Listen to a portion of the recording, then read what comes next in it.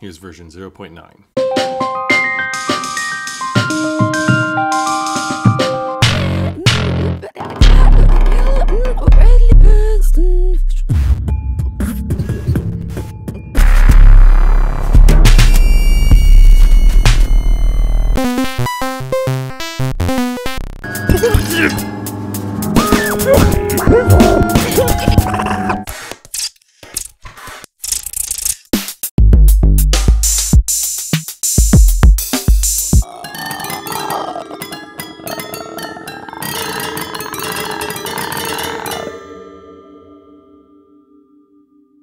So the flagship things in this new update are scope, ease of use, and audio processing. The project's gotten really big at this point, so that it's more objects than we've ever had before, and I've had to completely restructure how things work. One of the things that I wanted to do in this update is to give a quick overview for those people that are new to SP Tools of what the project can do, what you can do with the package, and what the kind of general lay of the land is. So for the most part, the core things are low latency audio analysis, descriptor analysis, and some machine learning. So I'll give a proper tour of this overview patch in a minute, but with onset detection, we have a few different flavors of that. That's one of the core things in SP Tools, being able to detect when something has happened and then do something as a result of that. Beyond that, we can do a lot of audio analysis, both in terms of onset-based audio analysis or real-time continuous audio analysis. So you can do this for pitch, loudness, descriptors, MFCCs, mel bands, sinusoids. There's a whole bunch of different types of audio descriptors you can analyze, and all of them can be done on an onset-based thing or continuous, or a couple different versions, but those are the main flavors of it. Beyond that, there's some machine learning stuff in here where you can do things with classification and clustering. So training a model and then have it recall when like I've done a sound like that and have it do something accordingly. There's also some stuff in here with regression as well for those of you that are doing machine learning stuff already. There's quite a lot in terms of sample playback. So based on some of this audio analysis or onset detection, you can then choose to play samples in a variety of ways using audio analysis or just onset detection itself. And there's also concatenation and resynthesis. So a few different approaches to how to resynthesize sounds with all this audio analysis. Also, there's quite a few communities on here already. So there's a FluCoMa forum where you can come on here and there's quite a bit of discussion. There's some discussion on the Lines forum for the SP Tools. There's the actual FluCoMa page itself. And there's also a Discord server with quite a few people on it here asking questions and getting involved. So if that's something you're interested, there's a few community places online that you can get involved with. So the big flagship features in this one are scope, ease of use, and audio processing. So the scope part is when I first started SP Tools, it was mainly me trying to do some of the functionality that you can get from Sensory Percussion software, but in Max. I wanted to be able to play with it and pull apart the algorithms and map things in a much more open way that you can in the Sensory Percussion software. Over a bunch of updates, it's changed quite a bit where I've started adding new features, things that aren't in Sensory Percussion, and moved beyond that, and then seeing a lot of other people using SP Tools not for drums. So one of the main things in this update, both in terms of the patches and the examples, is that the scope of the project has changed to no longer be drum percussion focused. Everything's still super low latency, and I myself use it more often in that context, but I've made things with the assumption, no longer having the assumption that what the input is a drum. So a lot of things have changed in that regard, and I'll show examples of that throughout. The ease of use thing is one, to make it just easier for onboarding, but there's a lot of common tasks that you might do which required a bunch of objects to put them together. There's a ton of plumbing that I've put in place to make those things that are really common to do much more streamlined. So either higher order abstractions or just changing how things work in general just to make it easier to do the things that you would want to do. And finally, there's a slew of audio processing things, which I'll show later on, but largely to do with decomposing and deconstructing audio in different ways. So a bit of housekeeping here. So we're almost at 1.0. So this is version 0.9, and the updates have gotten bigger and bigger in terms of the scale of objects added. My goal is for the 1.0 to pitch it to Cycling 74 and have them put it on the package manager. But because of the scope of the project changing, I'm going to change the name. So when it comes to 1.0, it's going to be a different name, which is going to break all your patches, but it'll still be a 2-letter prefix and then the object. So all the object names will stay the same. Just it won't be called SP Tools anymore. It'll be something else. And I'm doing that for a few reasons. One of them is just the scope of it changing and also disambiguating from Sensory Percussion full stop. So it's just its own thing because it doesn't really Some of the stuff is overlapping now with classification, but for the most part, it's a whole different set of tools. So I want to change that. Things are also structured a little bit differently now. So I'm going to give you a tour of this overview patch. But in addition to that, the way that the GitHub is going to be organized is going to be a little different as well, just to make things a little bit more separate in terms of the components you want, whether you want the Max package or you want some pure data, or you're just using Max for Live, or now there's additional corpora on there that you can download. All of that is structured different, so it's not just one big monolithic file you have to download, and then there's bits in there that may not be relevant to you. So the first thing I want to give a tour of is this overview patch. So as you can see, it's quite a bit different from before. I've taken quite a bit of inspiration from the FluCoMa overview patch, but I've adapted it to the things that are important in SP tools. So on this first page here, we have the tutorial videos, which are the launch videos for each of both the teaser videos and then each individual update and what it covered. And if you click on one of these, it'll take you to that video. Next, because there's so many objects now, it's no longer possible to list all of the objects in one place, or rather it wouldn't really make sense. So now there's all these categories. So depending on what you want to do, look at onset detection, there's a bit of a blurb, and you can see the things, click it, and it'll open up the help file for that specific object. And this is the case for all of the objects. So you can browse around here and just find the kind of thing that you want to do much more quickly. Or you can come here to use cases. So there's a certain kind of thing you want to do with sample playback, or you have a specific bit of gear, be it sensory percussion, or the array touch, or bot pad, or modular. You can browse by category and then see objects that might be of interest or related to what you're doing.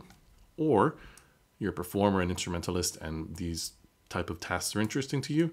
So this is a way where you can browse by the category of object, and here you can browse by the category of thing that you're wanting to do. So it's just an easier way to get at the stuff that you want to get at. In addition, there's an inspiration tab now, which links to a bunch of use cases of SP tools, both myself and other people. And this is something I want to populate over time. And then I've also included in here some of the videos and articles from the FluCoMa thing. So that's under this what SP tools is powered with, but it's useful here. Eventually, when I have enough SP tool specific media, I might change this out so it's just SP tool ones in here, but I wanted to round it out with that. And then finally, throughout SP tools, all the help files, there's dozens upon dozens of interesting musical quips, which you'd have to typically either go hunting around for. So what I've done here, this is I think 20 of them, of kind of greatest hits from the help files, and they've been made a bit more generic. So if you want to click on one, it shows you the patch. There's a few different audio examples that might work well with it, and you can put it away. So this is another way that you can browse some of the different functionality that you can do with SP tools. So the GitHub repository is going to be structured a bit differently as well. So I've not pushed this update to GitHub yet, but I'll just show you what the structure is going to be here on my computer. So the Max package is here, and it's what you would put in your Max package folder as you would before. The only difference now is the GitHub is going to be one level above that. So there's a separate one for all the Max for Live devices, because if you're not interested in that, there's no need to download that. So all of those have been updated to all the new patches. There's a separate folder now for all the pure data things. Again, if you're not into Max and just using pure data, you have all of those there now. The quick start and readme are now at that level. And now there's a separate folder here for additional corpora. So these are ones that it's a bit too big to include all of them in it, but if you want, there's some additional ones that you can see here. And these have been structured differently as well to make it easier to add and remove them. So that's the structure of the GitHub repository now. Now, in terms of the Max package folder itself, if you come in here, you've got, well, there's a few different folders because there's quite a lot more added. The examples are in here, but you can browse them through the overview patch. But coming here to the media folder, here's where things get a little different. This has now been organized. So there's some impulse responses in here, but there's a corpora folder. So before the samples were in one place and all the corpus analysis files were somewhere else, now they're all self-contained. So if you've got your accordion one, here's got the media and its analysis file with it. The plum butter stuff, here's the analysis file with all the media with it. So if you go and you download from the GitHub repository some additional corpora, you can just take that whole folder and put it inside your Max package folder. If you want, you could put it wherever you want, but it's now structured so you can easily put it in the corpora folder and just go on about your business. Another thing that's new here to make things a little bit easier to get around common tasks as part of the ease of use thing, there's now snippets. So if you come to snippets, and you'll see this SP tool snippets thing on here. So on here are a bunch of the common tasks that you might do. So I just want some quick onset detection. There's your input, your output, a bunch of the UI objects you might need with it. Okay, I want to do something a bit more complex. So I'm doing some corpus sampler stuff. I can drag this over here, and I've got all the components that I need. So this is just another way to make the common tasks that you will be often doing, make that a little bit easier. So I don't have to go fishing through help files. You can just come in here, drag the bits you need, and you're ready to go. Okay, and on to breaking changes. So there's a few breaking changes in this one, and they mainly have to do with the naming space. So some objects that had similar names to other things or functions that had similar names to other things have all been consolidated, but it may very well break your patches. I'll quickly list through them now. So everything that had train in the name, so class train and setup train, are now called class create, setup create, and also cluster create. So all of those, everything is now create. So corpus create, class create, just to unify all of those namespaces. The onset stuff has now been tweaked, where because of the scope of the project, I spent quite a bit of time refining the onset detection algorithms. So the macro controls of sensitivity, lockout, well, sensitivity mainly, has now been tweaked to make it a little bit more general across a wide range of material. So the way that these thresholds move there at the bottom, so if I play some audio back here. So the way that these thresholds now move, it's just a bit more general across a wider range of material. It should just, in general, work better for everything that you're doing. But if you have gone in the past and you've specifically fine-tuned your sensitivity for a specific performance or patch, it's going to be different now. So I wanted just to mention that it should potentially break a patch if you have that. Some other stuff that was changed was the overlapping names of a lot of parameters, because there's a lot of higher order abstractions now, things that shared a name like threshold and floor. When you put the abstractions together, it doesn't make any sense. So I went through and combed through all the parameters. So some stuff has been renamed differently. So threshold is now named floor. There's a lot of stuff with threshold is now called sensitivity for some of the objects. So sensitivity is now a macro parameter that's in all the onset detection stuff. The input modes are now quite different as well. Again, back to the scope of the project, it no longer presumes that you're plugging in a drum with a sensory percussion hardware. So now there's 6, kind of from 0, different input modes that accommodate a lot of different inputs. So the default now presumes that you're coming in with just audio, just regular microphone audio. Input 1 is what used to be the main one, so it presumes sensory percussion. Then we have 3, 4, 5, and 6. A couple new things which I'll unpack later on, but now there's some microphone correction because there's convolution involved in the project now. But all of these are different. So if you've used any input modes, you'll have to change and adapt to the new one. If you used it before with sensory percussion hardware, you just make the default input 1, and that's good to go. Now, if you did do the, like I often do, where I have a sensory percussion sensor and another air mic, that's input 3 as it was before. So that's another thing that's slightly changed. Another small breaking change here is that the way that clusters work is now they count from 1 instead of 0. So the first cluster is now cluster 1, and the second cluster is 2, and the third cluster is 3, and they're now integers instead of symbols where they were before. And this is for reasons that this is a way that we can communicate across a lot of patches now, where you have things either going from 0 to 1 in a float, or 1, 2, 3, 4, 5 to whatever. It just makes things more interoperable. So that's another thing that's changed with clusters. And the final breaking change is with classifier display. It no longer has a sensory percussion snare and a sensory percussion kick as the default modes. What it does now, it will inherit whatever classes you've created when you created the class. So if you do want to have it show up as a sensory percussion thing, there's now different attributes for naming them as such. So you can still have the same display and it'll do that. But by now, just to make it more easier across, or more useful across a wider range of inputs, whatever you trained your class names as, when you load it, it will automatically populate the classifier display with it. Okay, and now for a tour of the new stuff. So one of the new Flagship things, or one of the new Flagship objects in here is SP Sampler. So it's funny, in the very first update, or even up to the second update, one of the things I didn't want to do was make a sampler, just because they're so fussy and everybody wants different things. But over the course of all the updates, it needs to be there. So I've made, I think, a pretty full-featured sampler that works across all of the use cases that you have in SP Tools, and it is a UI object and it looks quite tight and organized. So I spent quite a bit of time tweaking this. So this is SP Sampler.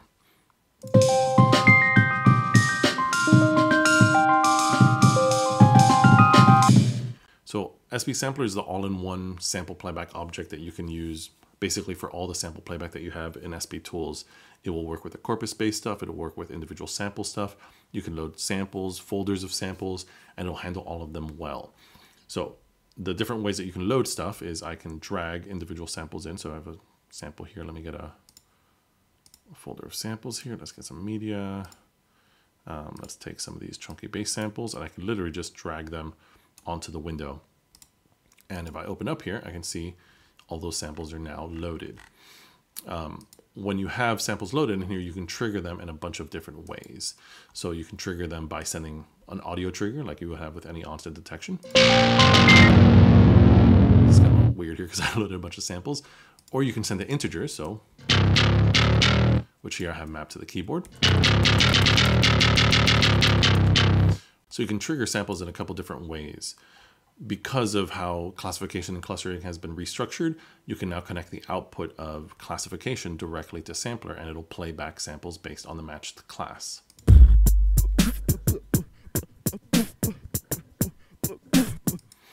Then I added a bunch of stuff where you can play, depending on the message type that you send it, you can give a list of 1, 2, or 3 items, and it'll do transposed versions of it or adjust the velocity of it.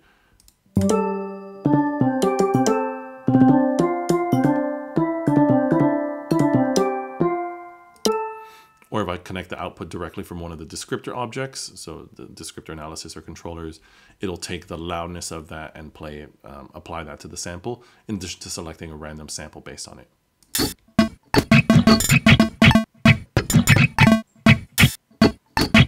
So you can connect just about every object to sampler and it'll interact with it in some way.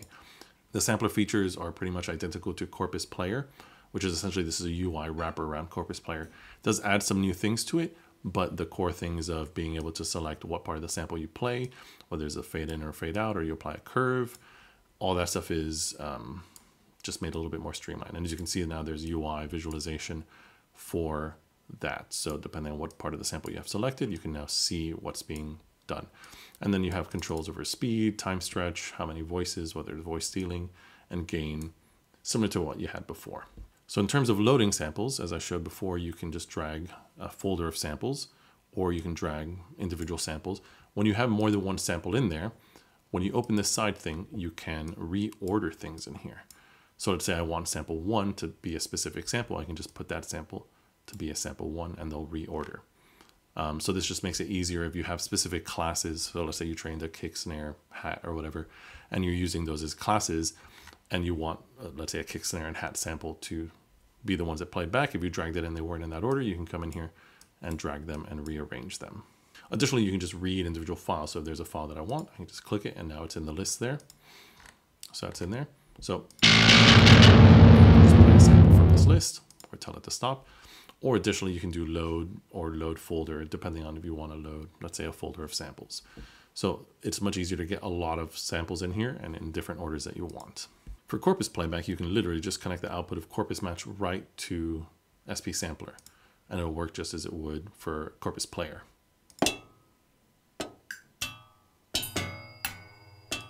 So depending on the kind of patch that you're making, if you want a UI, you can use this object, or if you're not interested in the UI, you can just use Corpus Player, and they're functionally the same. Corpus Match also has the compensation stuff built in from Corpus Player, so you can load samples and use the loudness and spectral compensation as you would have before.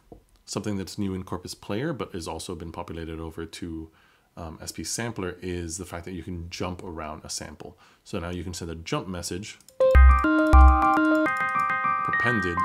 appended with a value, and it'll jump to that sample, the most recently played sample in that position. So it lets you do stuff like this, where you're doing a, I guess, MLR style sample stuff shuffle.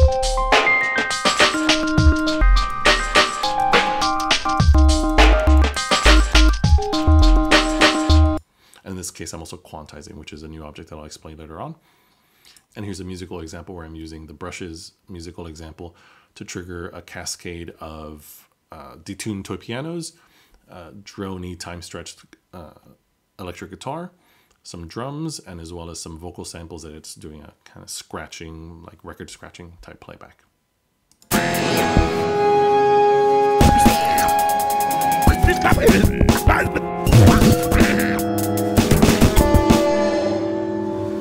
Okay,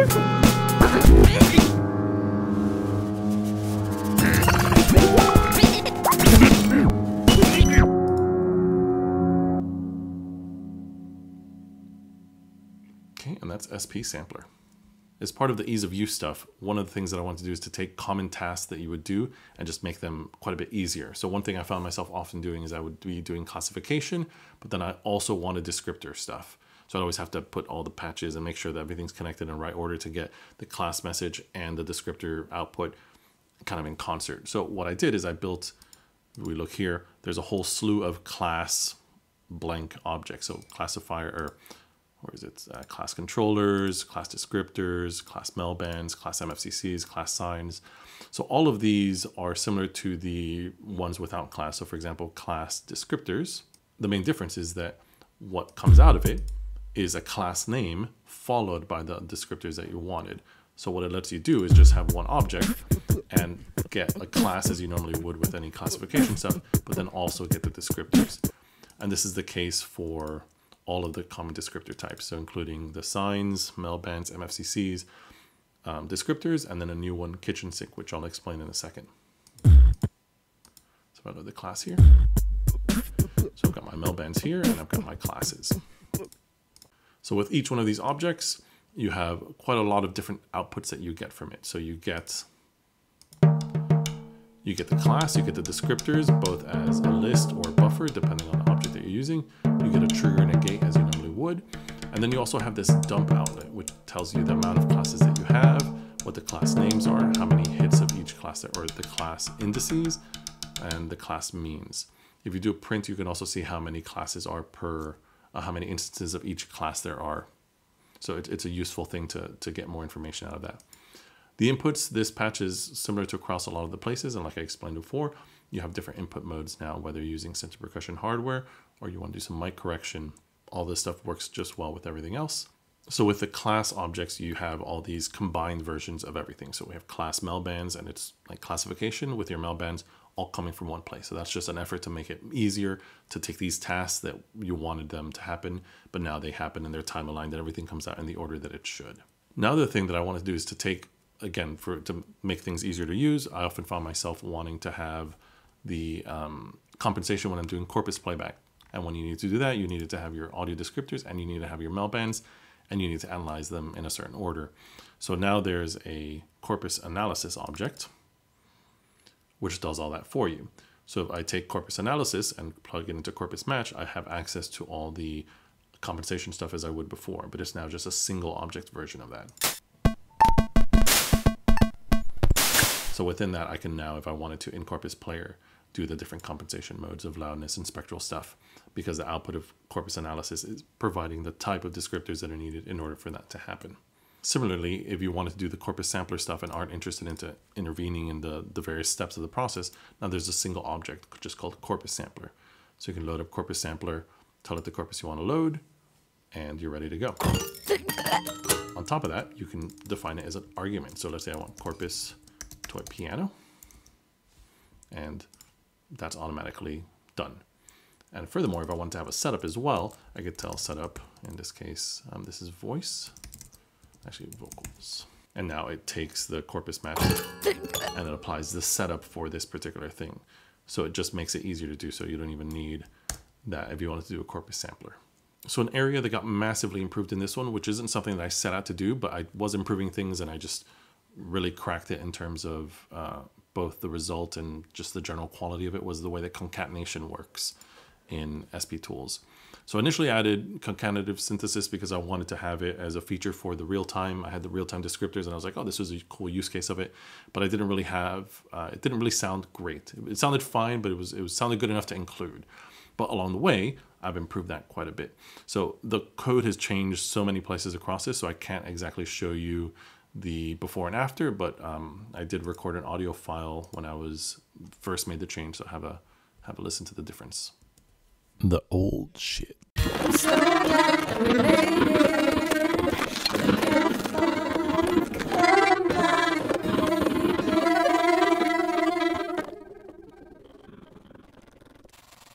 The new shit.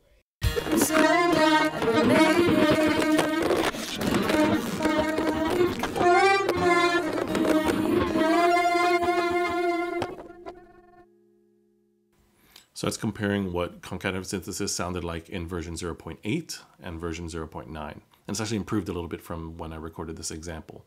So I'll give you a quick tour of some of the things that have changed there. So as you heard in that example, just the general quality of the concatenation is worlds better. So it matches the descriptors better and it just sounds less clunky overall. I've slightly changed some of the playback settings, which I'll show in a second, but the compensation is where a big change happened. So what I used to do in an old patch that I had called CC Combine, which I then made a Max for Live device on and did a few talks on, I used to take the nearest sample, play it back, and then based on the difference in pitch and loudness, I would compensate for it. So I can talk about that a bit more later on, but the main idea is that if I find a match in the library, but it doesn't find, or in the corpus rather, and it isn't exactly the same pitch, I can now adjust for that. So if I turn both of these, actually if I turn both of these down, and this is just the nearest neighbor matching with some flute here.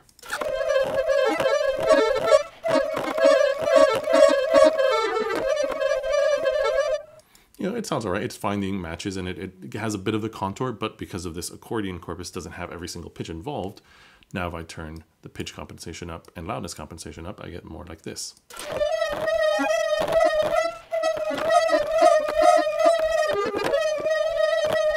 So it's more closely finding those samples. So that was a huge change in terms of the quality of concatenation that you can get out of SP tools now. In addition to that, once the quality got better, I decided to port over a bunch of the features that I had in CC Combine. So one of these is this glitch parameter. So what that does is that it adds a probability of playing the same grain that you just had again. And it creates a sort of stuck, glitchy sound. So I'll just turn this up and give you a listen.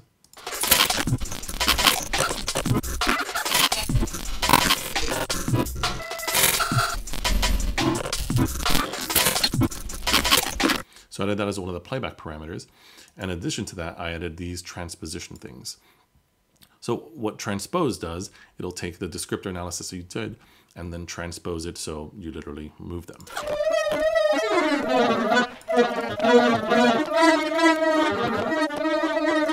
So there it's just playing back basically an octave down. Then I have this pre-transpose, which is something that I worked out in CC Combine, which was an interesting idea where you take the descriptors. It's essentially matching as if the corpus itself was transposed. So you get a different quality of sound.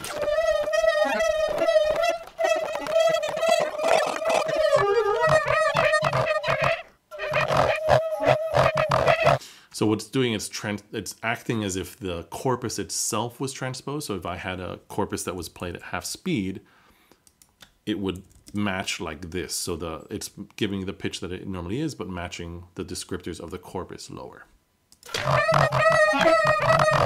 So it's kind of like this bassier, warmer kind of sound that you get there. And on top of that, there's now controls for the radius and neighbors, which is the distance matching algorithm. So what this lets you do is it lets you be more selective or less selective with the samples played back. So if I put the radius small, it'll give me much less matches. And if I put the radius big, it will give me more matches. There's an article here that you can click and go on to the FluCoMa the FluCoMa Learn platform and see how these two parameters interact. So by changing the amount of neighbors, you can see that it matches less. So the way that this sounds,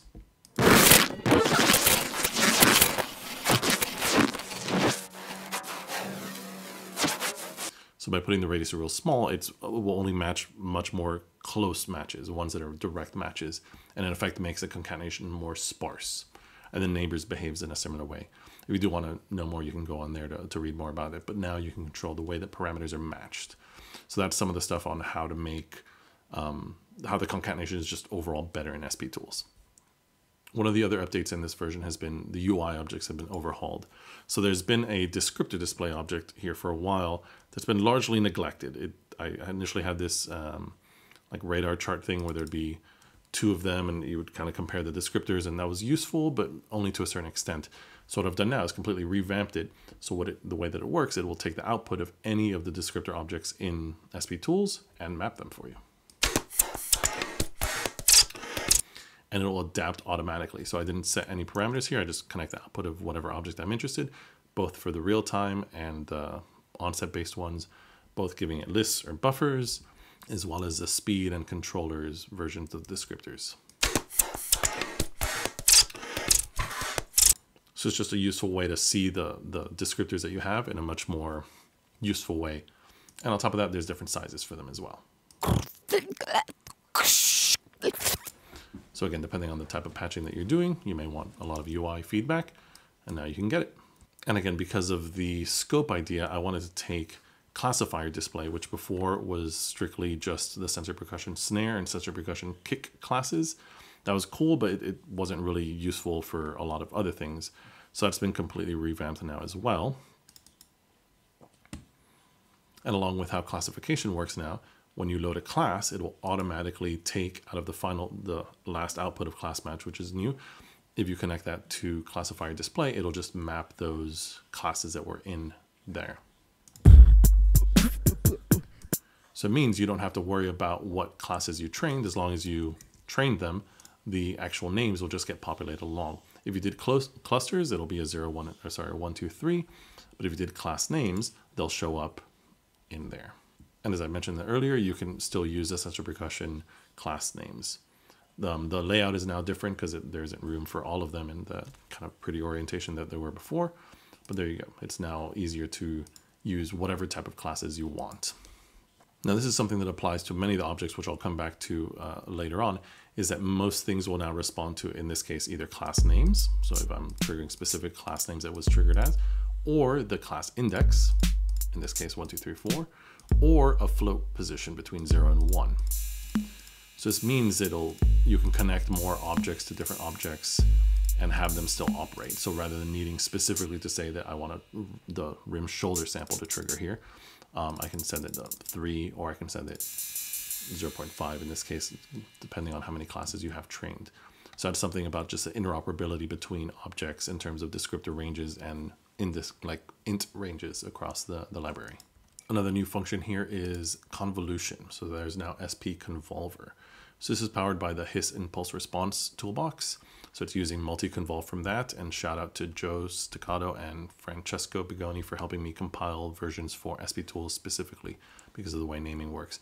But SP Convolver gives you real-time zero latency convolution. So I can load, in this case, a reverb impulse response and get a nice spring reverb.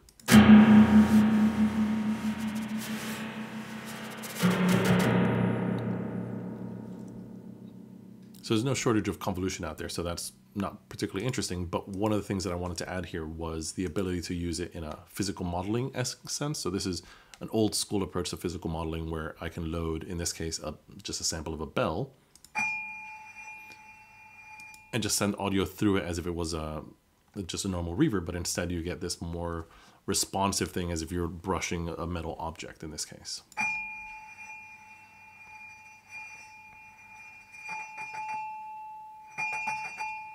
Which gives it a kind of an interesting quality. And this is something that there's a whole other approach to sample playback, which I'll explain in a bit. Another one here is this mic correction. So the Sensory Percussion hardware is really great for getting offsets and has decent descriptor analysis for classification, but the audio sound of it is not very good. It's very high mid-range. It can be quite noisy. So what I have now with convolution, one of the things that you can do is create mic correction. So I made a microphone correction correcting the sound of a Sensory Percussion pickup, so it sounds more like a DPA microphone. So I'll give you an A/B comparison here between them.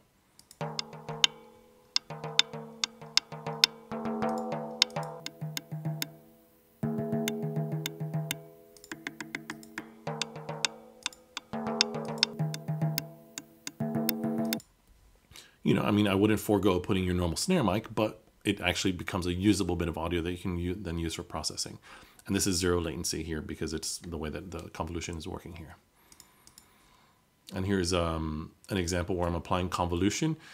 There's an object scatter, which I'll explain in a bit later, but what I'm doing is creating, on every time there's an attack, it's going to send one of the attacks to just a completely different impulse response. So in this case, there's 16 different impulse responses loaded, and depending on, in this case, it's going to move from them in order. Actually, it'll move impulse response 1, 2, 3, 4, 5, 6, 7, 8.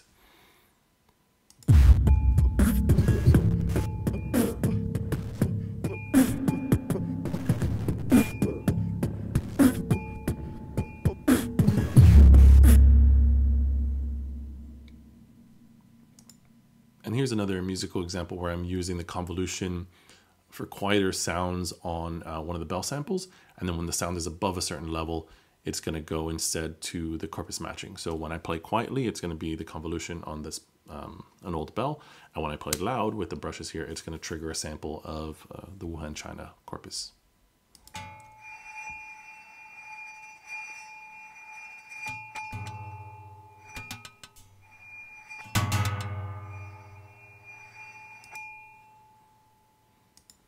So you can combine the functionality of a bunch of the different things in SP tools, in this case, convolution and corpus matching. And here we have corpus convolver. So since I added convolution, it means I can do a bunch of stuff with convolution. So the mic correction, the reverb and all that stuff, but I can also do this thing where rather than doing the normal corpus matching where you analyze a corpus, you do descriptor analysis, and then you play back the nearest sample, what I can do instead of playing back that nearest sample, I instead load that nearest sample into the convolver and run the audio through the convolution. So it's kind of doing a per sample impulse response based on descriptor analysis. It's kind of a tricky thing to explain, but it sounds like this.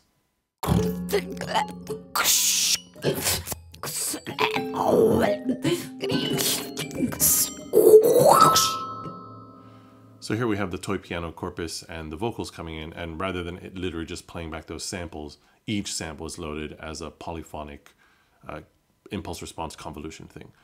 So with that, you have control over some, because of how latency works, there's an impulse thing in there, so you have some controls over how the shape and contours of the impulse that will go along with the actual audio to trigger it.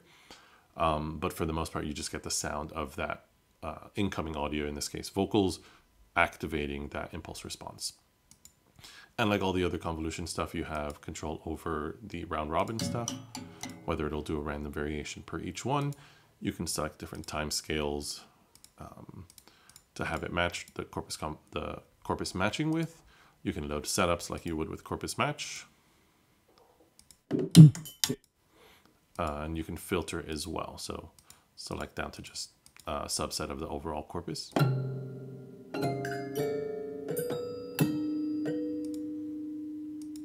And then a musical example here where we have two different corpora, so the toy piano one and the China one, and then based on descriptor analysis, it's sending to one or the other. So you get something like this.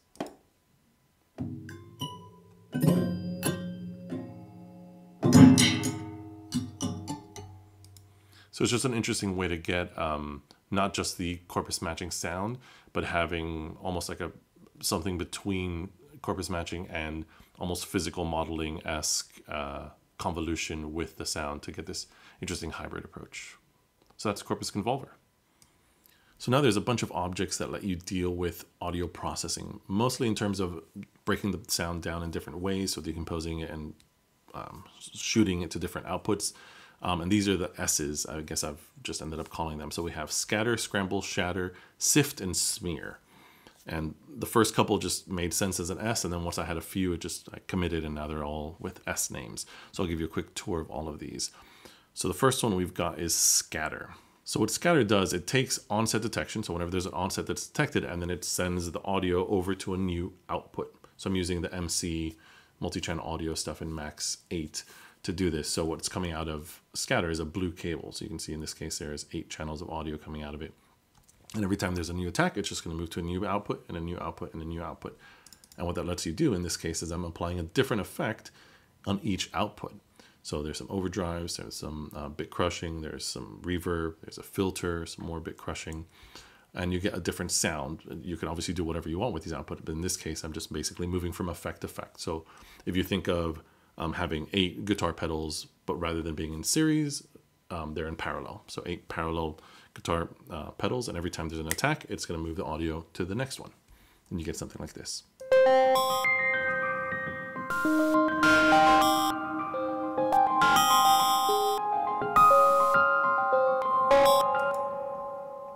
So you can do quite a few interesting things with here. On top of everything else, you get the channel output, you get the trigger, and you get the gate. So if you're doing cascaded processes, you can just tap into that there. So in order to have it sound very crisp when it moves over, there's a tiny amount of latency by default, which is 8 samples. So normally you won't even perceive this, but if you're doing something where you have direct audio, you might want to adjust this. So here's the direct audio with, you'll hear a little bit of phasing.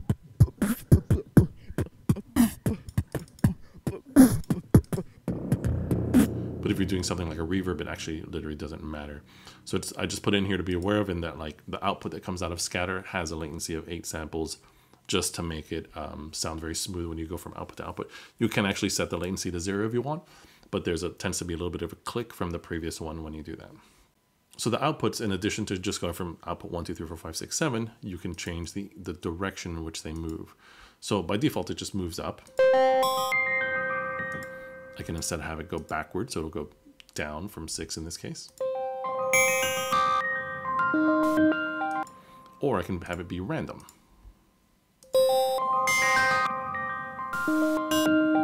So again, it depends on the type of processing you're using, what makes more sense for you. In addition to that, you can actually just set it as a sequence. So let's say I wanted to do, in this case, 1, 3, 2, 3, 4, 6, 7, 5. I can send that prepended with sequence, and now it's going to do that order. Or I can go back to the normal order. So you can change the direction that works. Now there's a separate input for scatter that lets you do manual triggering. Now, so this is useful if you're doing a cascaded process where you have another onset detector somewhere and you want to have them all happen at the same time.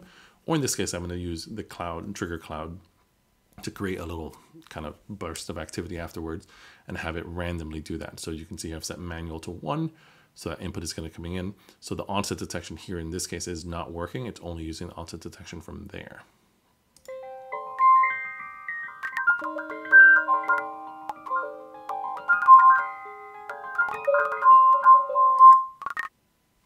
So every time there's an attack detected here, it creates a cloud of triggers, which you can see in the display.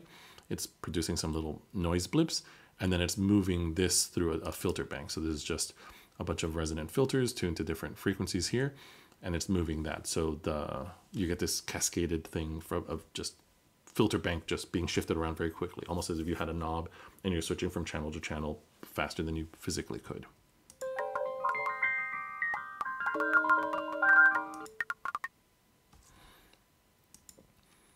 So one of the core things here that's useful is the fact that you can process stuff in different ways. So in this case, I've made 5 channels.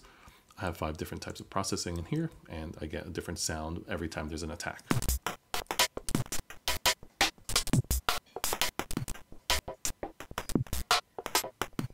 So you make these interesting onset-based signal processing lines with this.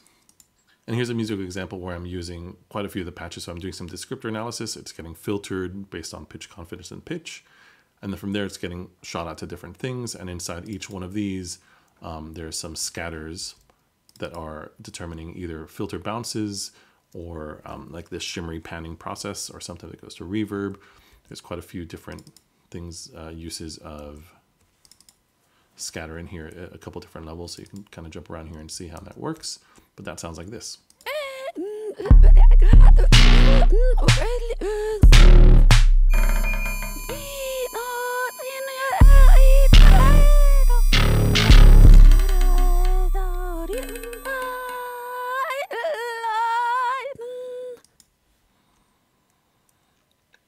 Okay, so that's scatter.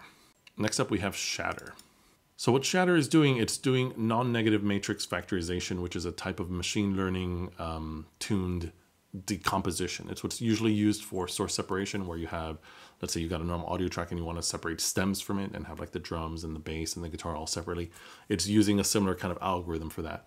The implementation that I have here is a bit more general purpose. So I'll show you the examples of that.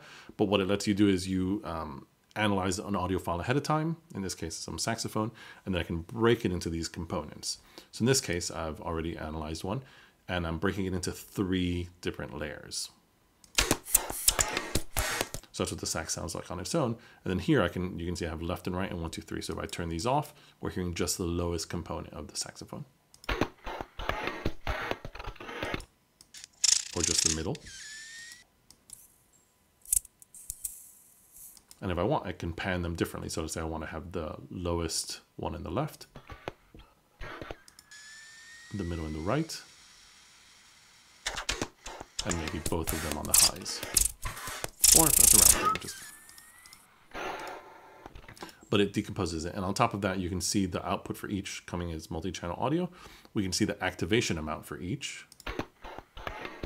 That's how active each component is, which the peak one is, or the most powerful one, and then the envelopes for each of the activations. So that's useful for some of the different processing you can do. So this you can do as a pre-analysis, or you can seed it. I'll show you how to do the analysis separately. So you can seed audio directly into this using the seed function, or if you use shatter create, you can just create one of these analyses ahead of time. It tends to be faster to do that.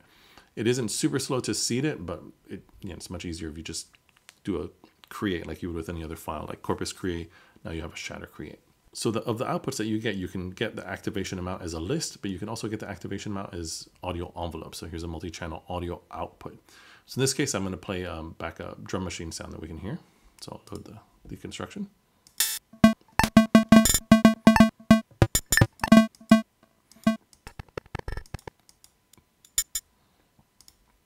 So that's the actual audio and how it is decomposed.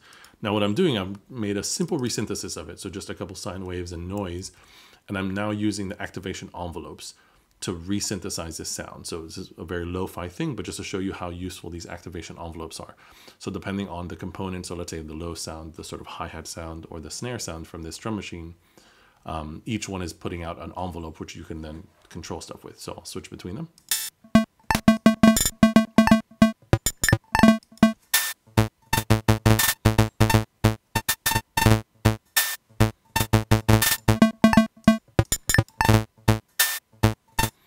So I'm literally just taking the output from that, the envelopes, and using that to control the volume of a couple tunes, sine waves and sawtooth waves and noise.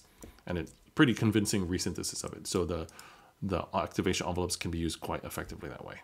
You can also transpose the filters, which is not something you can normally do with NMF-based decomposition, but it gives you just an ability to tweak where the filters are for each of the bands. So in this case, I'm playing just the low component.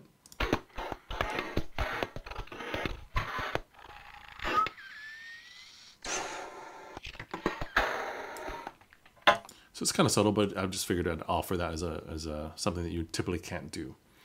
Now, when you have the different decompositions, much like in scatter, what you can do is then send each one to a different output. So in this case, I'm unpacking the multi-channel signal. I'm distorting one part and then processing the other part. So depending on the sounds that you have, you can treat them differently.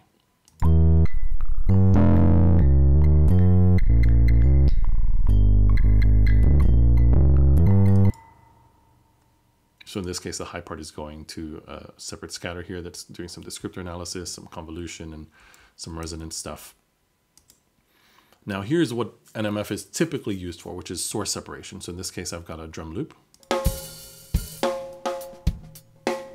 So I've already loaded, I've set it as an argument here where I have the shatter analysis done. Now I can enable and disable different parts of the sound.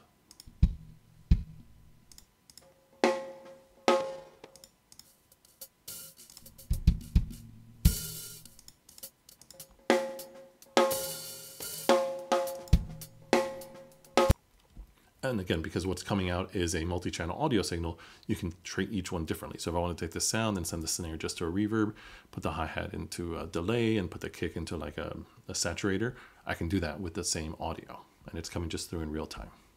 And now here's a musical example where I'm using the decomposition of a gong drum sample here. And I'm sending part of it to a resonator. And then the bright part of the decomposition, which in this case is hitting the rim of the drum, is then going to descriptor analysis for corpus matching.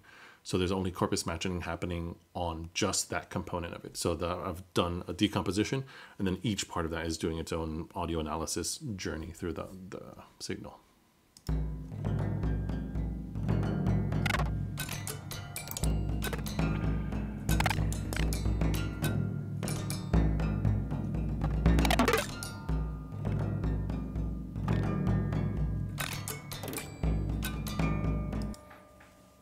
So in addition to just decomposing the audio and using that as is, or decomposing the audio and processing each one separately, in this case I'm doing decomposition and then taking each component and then running it through its own descriptor analysis process and going from there. So that's shatter. Real quickly, I'll just show here shatter create. So I've got an audio file. Let's say I want to create an analysis of it. I'll hit C to start recording. I'll play audio into it.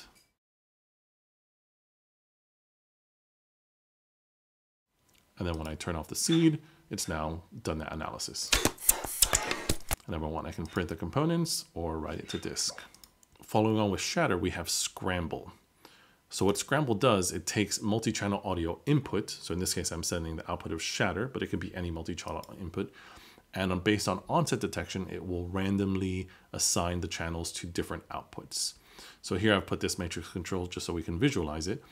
But by default, it will send about half of the channels and components will be panned in a stereo field. So that sounds like this.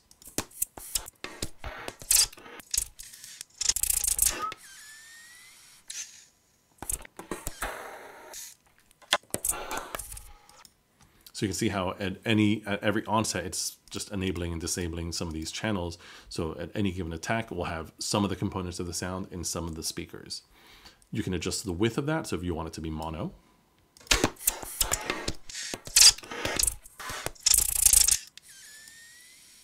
And then you can set a ramp time. So rather than just switching from one to the other, you can control how quickly it does that. Similarly, we control the density of it. So if I want it to be less dense,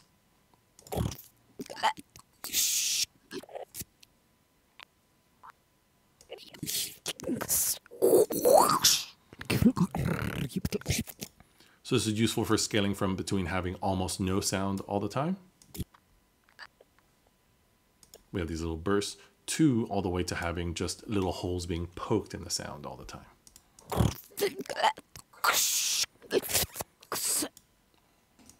The width I showed already, but it does sound kind of interesting.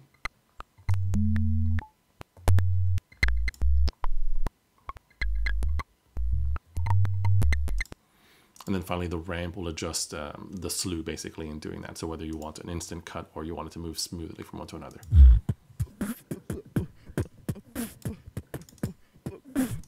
So the matrix control display updates instantly, but the slew is now moving between them. Up next, we have sift. So what sift is, it's essentially a onset-based noise gate of sorts, where by default there's 50% probability of when an onset is detected of that audio coming out or not coming out. So that you sift between the audio that you're sending to it. There's two outputs, so you get the audio that does come through the sift and the audio that doesn't.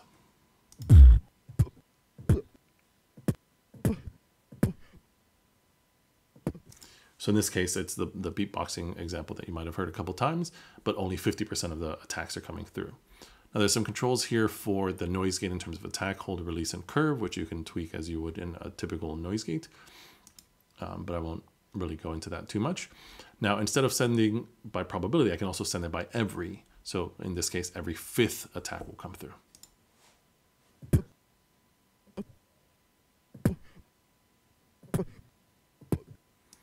Or combine them. So in this case, I can make it so like every fifth attack will have a 50% chance of happening.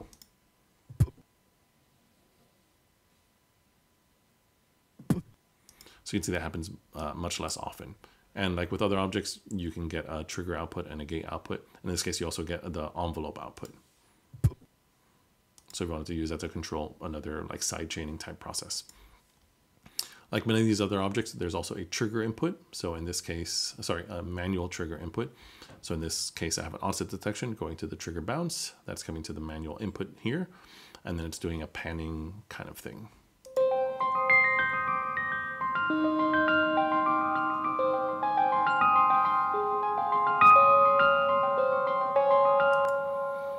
So in this case, it's doing almost like a onset-based tremolo, where every time there's an attack, it's going to randomly pan for 4 bounces of that duration between left and right.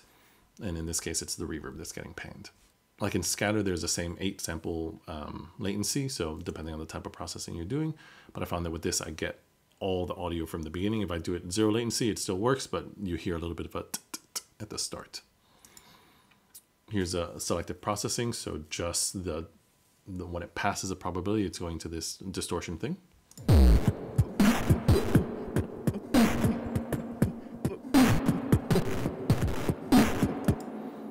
So only 50% of the hits are getting that distorted, crunchy, reverby thing. And finally, a musical example.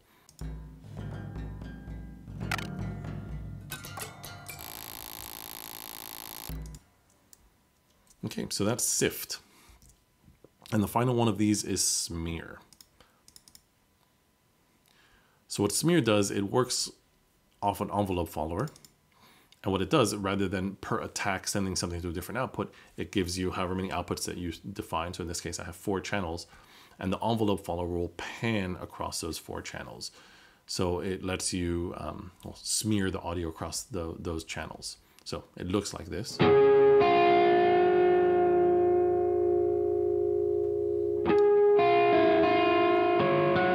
So depending on where the envelope follower is, it's coming out one of 4 outputs. And here we have controls for the envelope follower. So there's an envelope follower, which I'll explain later on, but you have your attack, your decay, offset, and all that. And what this lets you do, you can do a few different things. In this case, I'm going to be crossfading depending on the volume of the incoming signal between different reverbs. So in this case, there's a small dark reverb being crossfaded to a large bright reverb. And in this case, they're also panned, so you get like a left to right thing.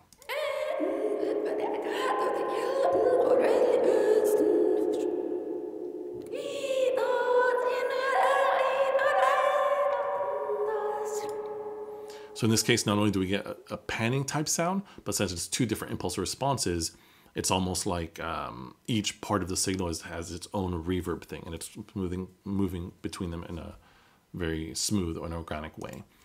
This can be used for something like physical modeling. So in this case, I have the convolver doing 3, well actually in this case, 4 different Wuhan, China samples, going from a very quiet one to a medium one to a very bright one. And depending on the input audio, it activates the different ones. So it's like the physical modeling, but a little bit more realistic in that at each level of the amplitude, it goes to a different impulse response.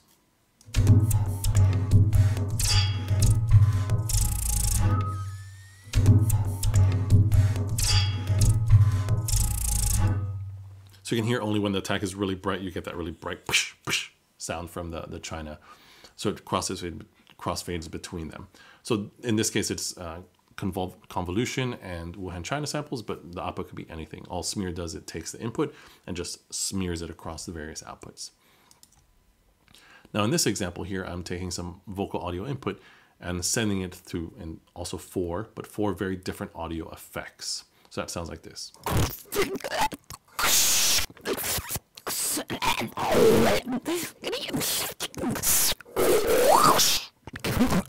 And to kind of show what's happening here, I can put this in manual mode, so it basically ignores the internal onset detection, or sorry, internal envelope follower, and I can instead scrub between the effects. But I'll do this now so you can hear what effect is at each range.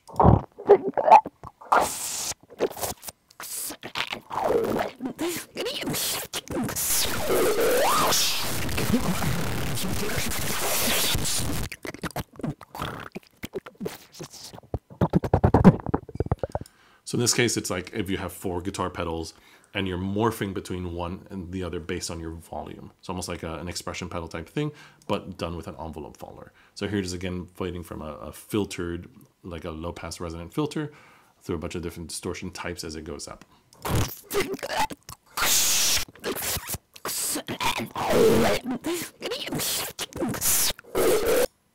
And here I'll just play a bit of this one. This is doing that sort of canonical guitar distortion where at different levels, if you play very quietly, it's a very small amount of distortion. If you play loud, it's a lot of distortion. So there's a very overdrive with mild, a lot, and then a ton of gain. And then just a little bit of a reverb on the last one, in this case being driven by flute.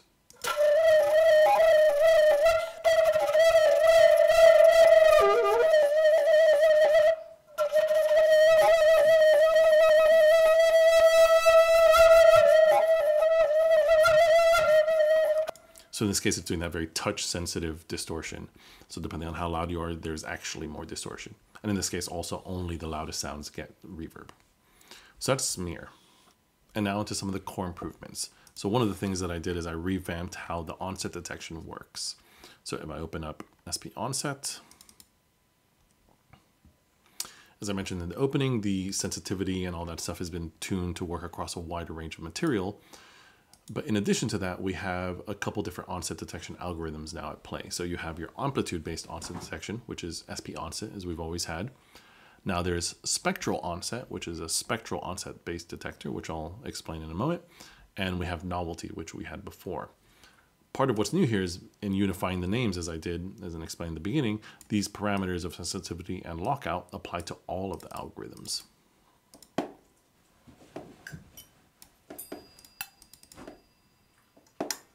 So you can use this paradigm of how sensitive the algorithm is and how much time you want to lock out between when you can have new attacks, and just apply that across a bunch of different places. In addition, you can come here to the FluCoMa Learn and see about the different algorithms and how they work, both in terms of the onset-based ones, the amplitude ones, the spectral ones, and the novelty. So each one is focused on a different type of thing, and you can read more about that there. So the input modes, and now in SP Onset, it's kind of different because this one doesn't do any buffer-based processing, but you do have control over having different filters depending on whether you're doing a Sensory Percussion, drum trigger, or just raw audio mic. And what you can see here, I'll play this audio clip and you can see the difference if I set the input mode to 1, where it puts the filter that I found very useful for Sensory Percussion. You get a lot more onsets at this one on the right.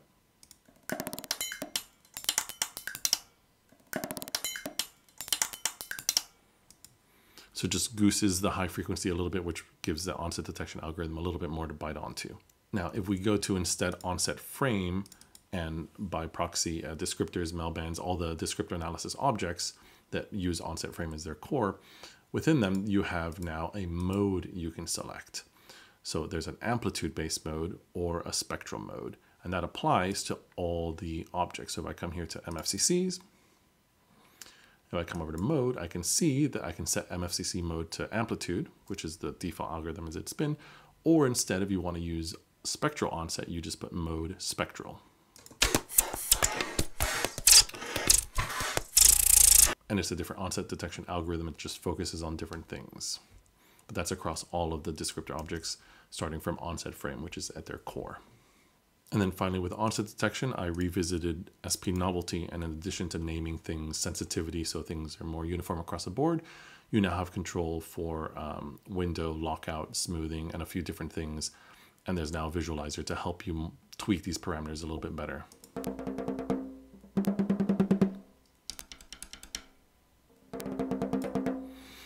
And if you wanted to, you can come into the advanced settings, and now there's on and off thresholds, minimum slice, kernel, and filter size. You can get in here and really tweak things if you want, just to really fine tune stuff. So I exposed all of those as parameters now, so you can much more fine tune the onset detection that you have across all of SP tools. In addition to combining some processes just for ease of use, I've also combined some of the processes that we already have, but to make new things that you can do. So there's now corpus cluster match, which takes the clustering that was already in SP tools and corpus matching that was already in SP tools and combines them into a new thing. So I can load a corpus, so in this case, the voice corpus. Now what this does, instead of allowing me to match the nearest match based on descriptor analysis, which is how it's used elsewhere, it clusters that audio by however many I want. So if I want 4 clusters, or the default is 8.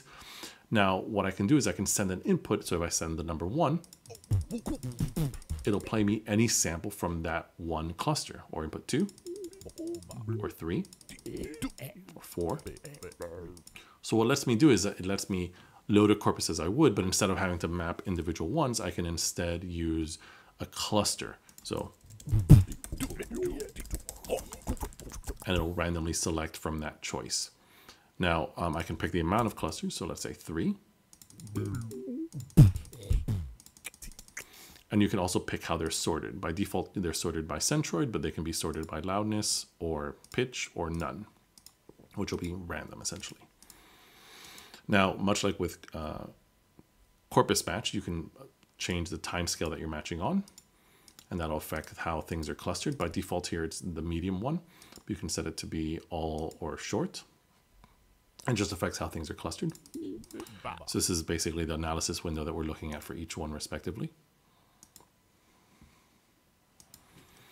You can filter the audio as you can with other ones. So if I want to only have the loud sounds, it'll still do the clustering as you would with anything.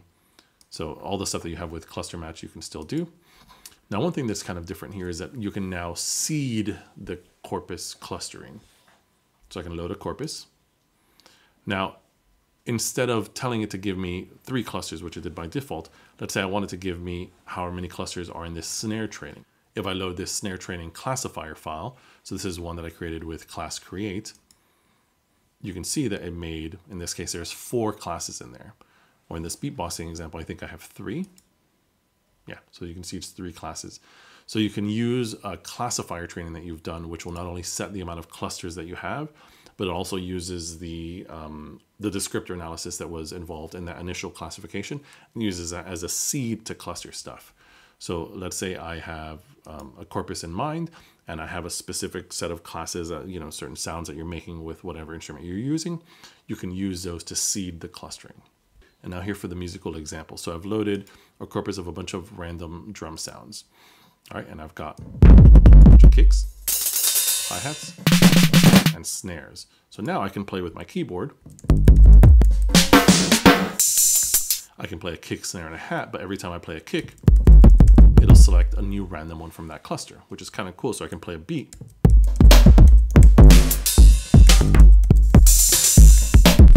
And have the sounds evolve over time, which I can then connect to other processes. So here I have a classifier with the beatbox training. So when the beatboxer does a bass drum sound, it's going to pick a new random kick or a hi-hat or a snare.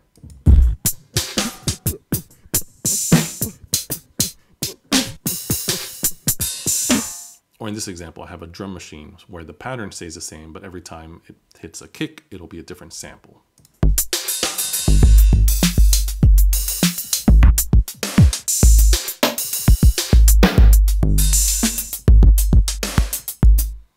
I've also now added integration for the Keith McMillan bop pad. So if you have a bop pad, there's now a bop pad preset here that you can load up into your bop pad interface thing to put it on your bop pad.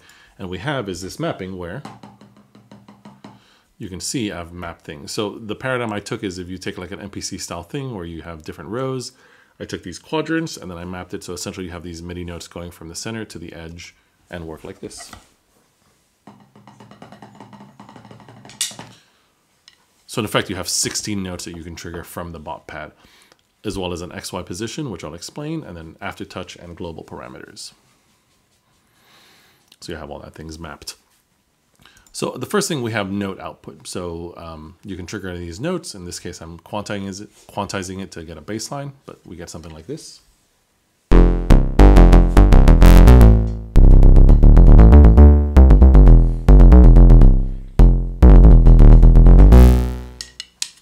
And having access to the different quadrants this way, it feels kind of organic. I've tried to get the mapping and the transitions to feel as nice as they can on the bop pad.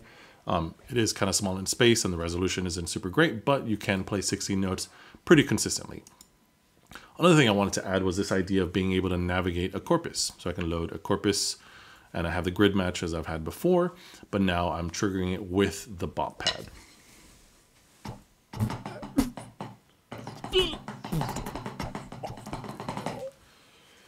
Now, I've added this spread parameter. So if I have the spread parameter at 0, because in the bop pad, in reality, I only really have these diagonal lines. So if I move from the center of the edge, you can see I can only really trigger that way. So my way around that is if by adding a bit of spread, what it does, it adds a little bit of random noise. So as I move this direction, it moves and adds a little bit of stuff. So if I move that same direction as I did before, if you see here on the bottom, rather than being a straight line, it wiggles around a bit. So without it, it's literally just those samples. And with it, if I crank it all the way, it's essentially a random position in that quadrant. And then you have aftertouch in each quadrant separately.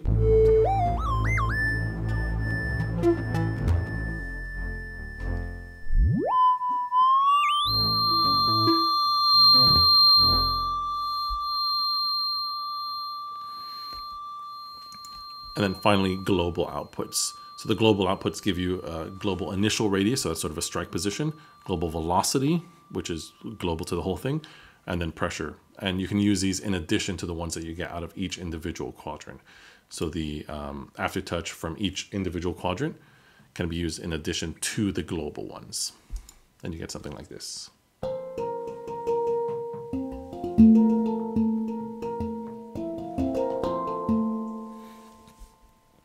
Now, along with grid match, I added a new object called grid scale. So that lets you take the output of any grid-based or 2D-based approach, so which can be using the bot pad, the array touch, or a mouse thing, and map it to a different scale. So if I just use my mouse here on the screen, I'm using the whole of that range. The same thing with the bot pad. Using the whole of that range, what I can then do instead is using these shortcuts and change that. So if I put this fake controller data to work here, so I can use the whole space, or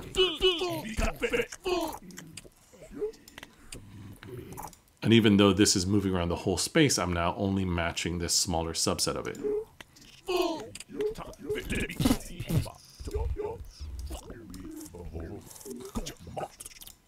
And I can do the same with the bot pad. So with the bot pad, because it's crude in terms of the resolution you get, instead of having everything, let's say I'm only really interested in the samples that are in this corner, I can shrink it down, and now I can play the bot pad and play only those samples.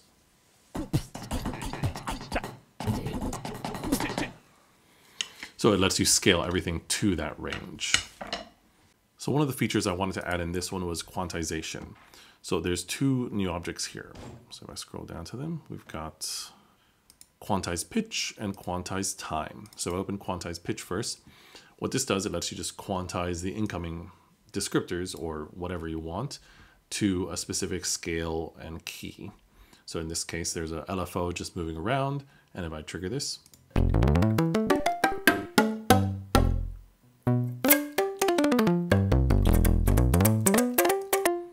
and it's quantizing that to be in a perfect key. Now if I want, I can change that to a different key. Or a different scale, of which there's a ton of them here. But I can also adjust the amount of quantization. It's almost like an auto tune. So with nothing, it's going to be triggering the LFO, and you get these sort of in-between notes.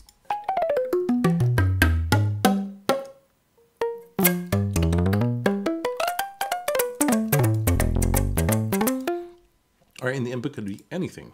In this case, we can take from descriptor outputs and give it an int or a float, or lists or buffers.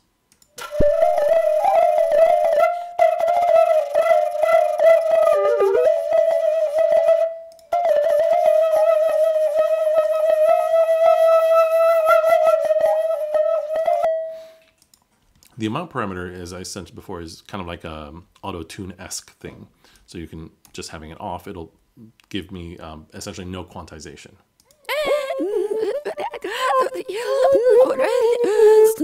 In which case it's matching the pitch of this incoming audio as closely as it can. But if I turn it up, it'll auto-tune it in this case to like a major key, which is not what's happening for the input.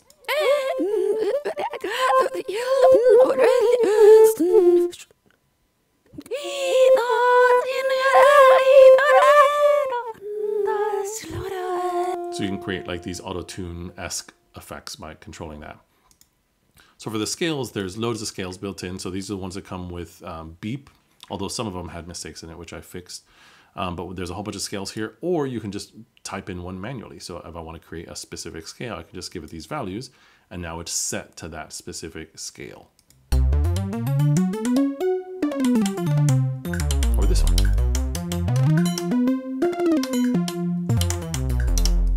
So you can, in addition to using all these scales from the list, you can create your own one by just giving a set of pitch classes. And finally, here's a musical example where it's taking audio analysis of the flute input and then using the scale that the flautist is playing, and I've programmed it in here as a scale and the key. And it does a little ramp flourish every time there's a pitch match. So it matches the flautist and then does a little additional ornamentation each time.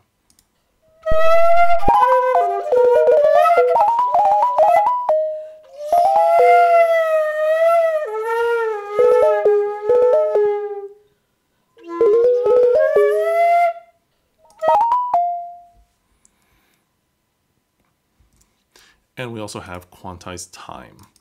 So quantized time is you're probably somewhat familiar with when you have tempo matching. So in this case, I can take audio samples or any inputs of bangs, triggers, gates, whatever it is. I can set a tempo, a quantization step interval. I can even tap tempo in if I want, and it'll make all of the samples that come out be at that. So in this case, it'll be a tempo of 100. and it'll be quantized to 16th notes. So those typical values that you might see.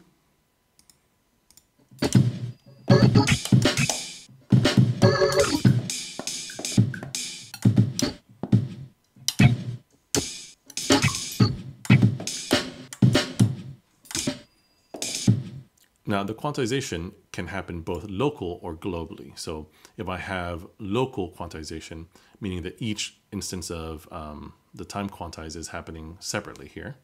So that's inside the melody one here.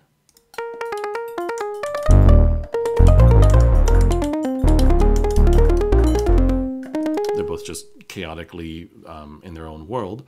Now, if I want to, I can set it to global instead. And if I turn on the global transport here, so when you set it to global, you have to use the transport, which is also down here in the toolbar. And now they're both going to be in time with each other.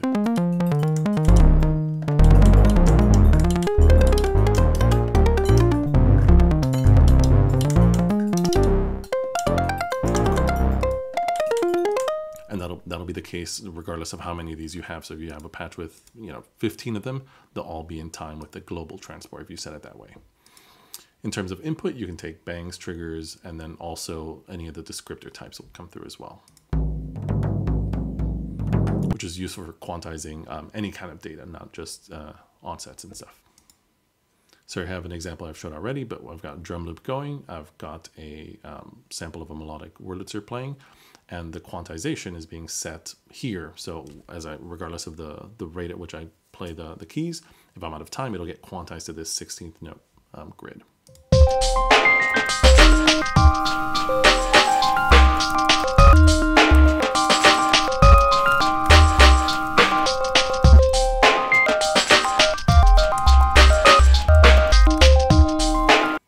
So following on from quantization, we've got some sequence stuff in here.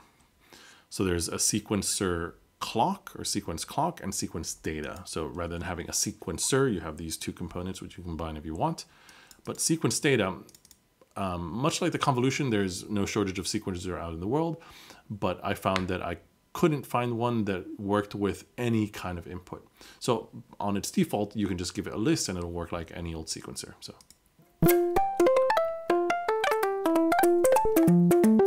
I've got a pitch sequence here, and in this case, it's being driven by onsets from the incoming flute analysis. And I can, forward, reverse, all the kind of stuff that you might get with a typical sequencer. But where this starts getting interesting is that rather than having individual notes, I can store whole sets of descriptors or buffers or lists or anything. So if I play some audio here and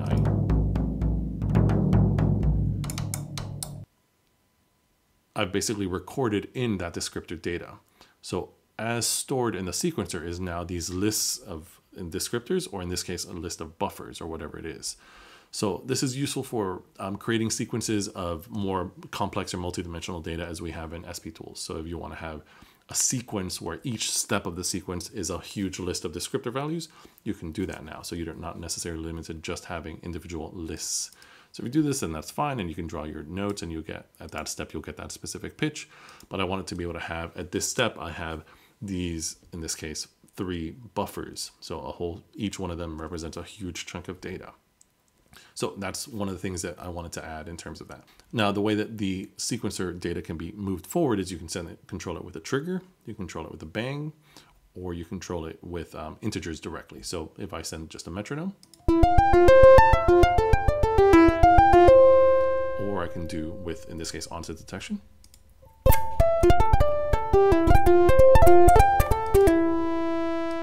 Or if I want to send individual steps, I'll go to step 1 or step 5.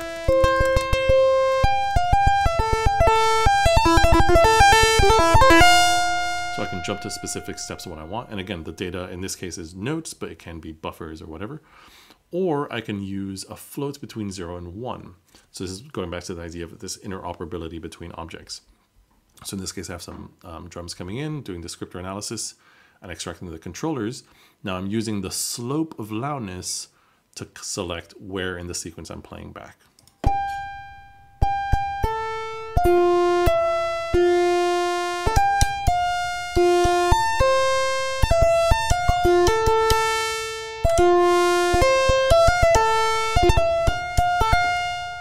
So the step in the sequence that's being played back is directly being driven by audio descriptors in this case, which is kind of a interesting feature that you don't really typically see. And beyond that, I had these two things of rest and skip probability, which are consistent across both the data and the clock version. So I'll explain what these are briefly. So by default, with the rest probability, it's just everything is max all the time, and I get something like this. Actually, I'll do it just at the metro. Now what rest probability does, this is a multi-slider here, so I'm going to give it a list where, let's say, for these steps, it's going to be a rest. So when it gets to those notes, you'll still see the sequence moving along, but we won't hear the note.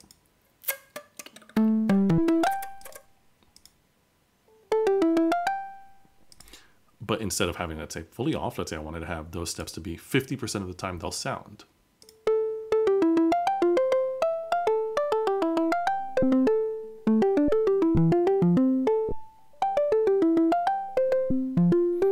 So you get these interesting sub-patterns where per step there's a probability of that happening or not, and you can do whatever probability list that you want. So you can have something like this, and in this case the sequence will always be consistent.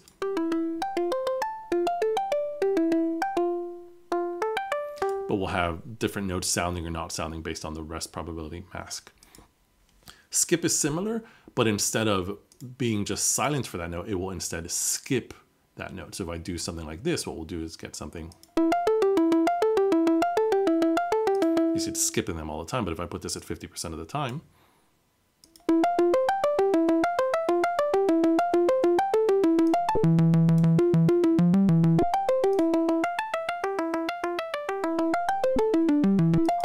so they work similarly, except this one will basically not output, and this one will still output, but it'll just skip that value.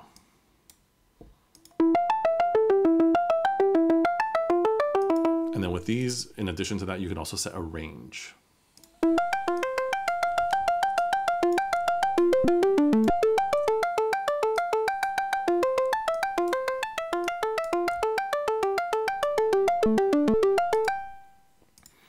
And you can also read and write these sequences, which is not especially necessary if you're just drawing in notes, but if, let's say, I have a whole bunch of a whole bunch of descriptor data.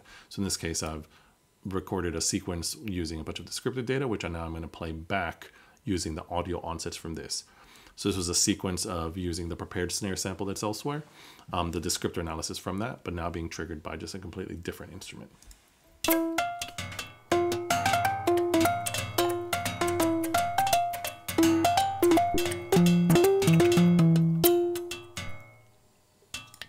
And if you want it, in this case, there's also a bit of a melody going on the side where I've set a sequence, I've set an attribute for rest probability and skip probability. So there's this whole separate sequence happening here in addition to the corpus matching that's happening on the left. And finally, here's a musical example where I have 4 of these sequencers controlling a mangrove inspired by the Whimsical Raps mangrove oscillator with the quantizer. So there's a pitch thing that's being set randomly, a rhythm one, which I'll explain the clock one in a bit. And then there's 2 separate sequences for the formant and the barrel. And if you can maybe tell here, but these are all different value, different amount of steps. This is 16 steps, that's 15, this is 14, and this is 32. That sounds like this.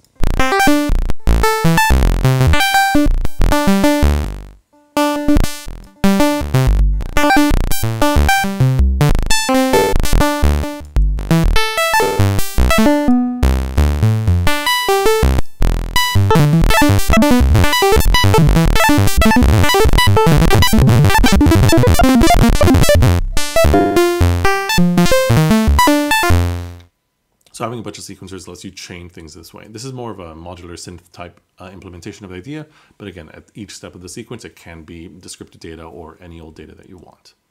And the partner to sequence data is sequence clock.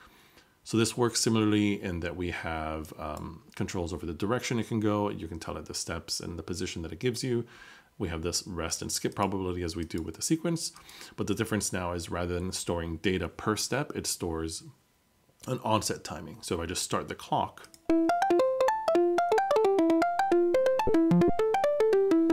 so here at the bottom I have a sequence data, so it's playing the same sequence from the other example, but here I have a set of timing. So if I put this all really fast,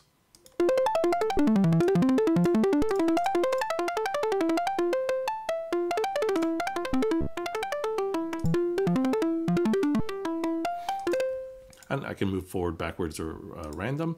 But I can also control this with the weight and rate. So this is a little bit inspired by with the no control from make noise. So if I control this,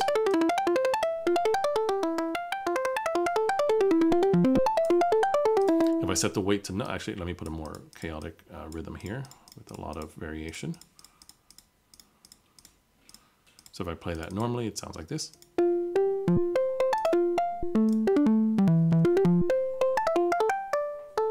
A lot of start and stop. As I turn the weight down, what it does, it takes the average of that value and makes that kind of at 0%, it'll just be a consistent tempo, which is the average of all of these.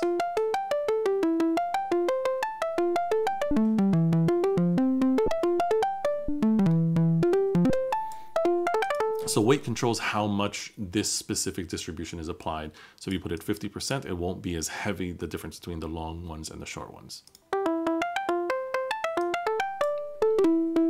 And then rate does what it says on the tin, and you can go faster.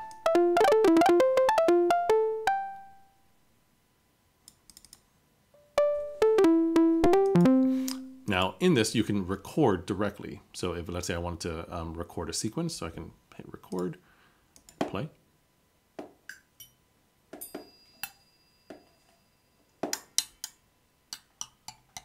Okay, so now those points are saved as a rhythm, which I can then use to trigger the sequence.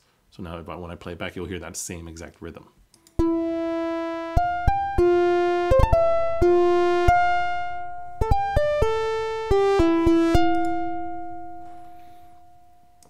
The rest and skip I already explained, and the range I already explained. Read and write is similar. I can just read, in this case, a sequence that I've done already, and just play that back. And then the musical example here is the same as before. So here I've got the rhythm thing, which is set to 32 channels.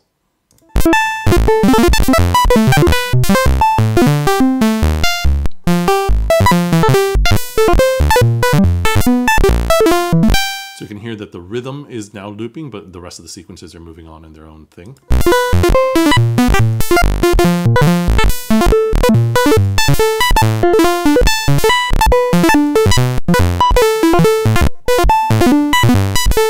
You get some interesting patterns from that. So these are a couple under the hood changes, but you might notice that when you load files, if I go here to, let's say, a corpora, every file now has a header. Because now there's so many different types of files that you can load. You can load corpora, you can load concat stuff, you can load sequences, it can get a little, you can load shatter things. So in terms of telling each one apart, each one, when you open it, will say what it is. So this is a concat corpus analysis file. So if I come to this one is a corpus sampler analysis file. If I come over here and go to MISC, here's a sequence data, here's a sequencer clock. So each one now tells you what it is. So that makes it a bit more clear in terms of what files or what. And at the moment, it doesn't prevent you from loading the wrong files. It just won't work. But in future updates, I'm going to make it so when you load a setup, it's going to check to make sure that it is a setup file. And then if it is, it'll load it. And then a lot more objects now have dump and print things that they didn't before. So for example, if I load class match now has a dump output. So if I load this class training, I can see here all the classes that I've trained. So in this case, it's like a full sensory percussion setup. I have all the points and all their classes. It tells me how many classes there are, the indexes, the class means, and if I send a print, it'll tell me how many entries there are total, how many classes there are total, the names of them, how many hits per class. So you can see I did about 50 to 60 for most of them. These I did less. Whether I've trained a neural network, which I'll explain in a bit, and then some more data. So this is across all the objects. So all the objects will have a print or a dump outlet of some way just to give you a bit more information about what's going on under the hood with that. So if you go to something like corpus match, things like setups, when you load a setup, whereas before I had to load a setup and then enable it, you no longer need to do that. If you just load a setup, it automatically becomes enabled, which just to streamline things. And as I showed in the opening, if you put an argument, so corpus voice, and I do setup snare, that's good to go. Like all those files are already loaded and this will behave as it should. And that's the case for every single file that would load, every type of abstraction that loads files. So even I go to one of the classifiers, so if I go to class match again, I can read it in, but instead of I want, I can just load it by default. So beat box training, and it already loaded. That's across all the abstractions that lets you load files. All the files can now be set as arguments. And as I mentioned in a couple of the examples now, having a unified range of values. So every object will set out a range between 0 and 1, or 1 and a value. So if I open up something like SP sampler again, I can trigger what sample gets played just by the descriptor analysis itself. Having this uniform namespacing, it lets you do stuff where you can use audio descriptors to select what sample is getting played back, either by setting a number 1, 2, 3, 4, 5, or by setting a range between 0 and 1. You can also use that range to select what class is being played, or use a classifier to select to play a melody, or use controller input to determine the position in a sequence. So all of these things are now made to operate with those values. So you can send from one to another, and it will work across the whole library this way. So the classification has gotten a pretty stark improvement here as well. The way classification has worked in SP Tools is using a nearest neighbor. So you train the classes. So in this case, let's say I'm gonna say this is a beatbox, you're doing a kick sound.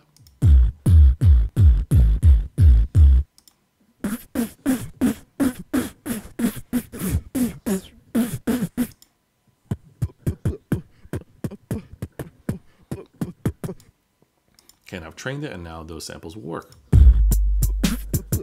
Okay, so that's the same as it's always been, but what I've added now is there's an optional neural network. So if I wanted to, I'm going to train here with some Sensory Percussion type sounds. So I'll train on, put the center.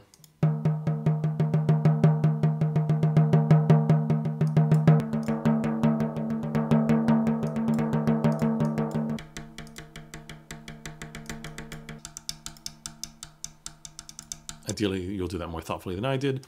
But instead of just doing done, which is now already trained, if I wanted to, I could train an MLP. So what this is a multi-layer perceptron. It's a neural network.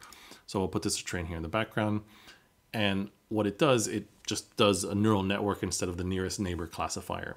And I found that in my testing, this is, it's more accurate. So it's 10% more accurate roughly, but it is twice as fast. So in terms of when the audio input comes in and turns to descriptors, you'll get a match from the classifier faster than you would before.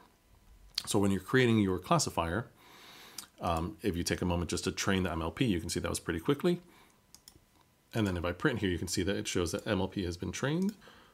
Now if I write this file, snare with MLP, that's now saved. And if I load that, it will automatically use the neural network classifier. So this is a case for the clustering and the classification now have this neural network version. Now, if I come to class match, if I load a classifier file that already has that MLP involved, it'll use the neural network version. If you haven't trained it, it'll use the default version. So if you just take a bit of time to train the neural network, you'll just get better results overall.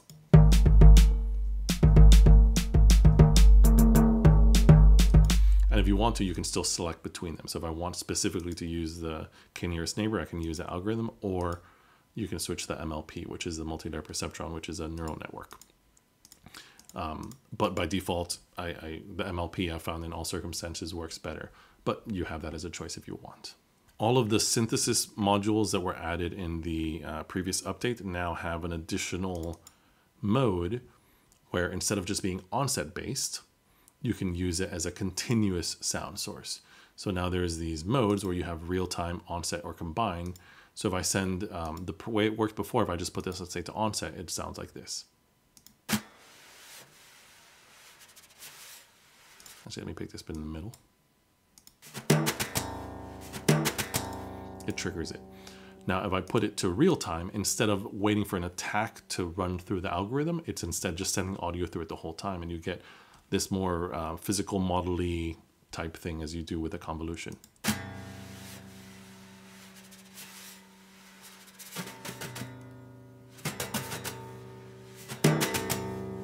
And if you wanted, you can do a combination of both. So if I put it maybe around here.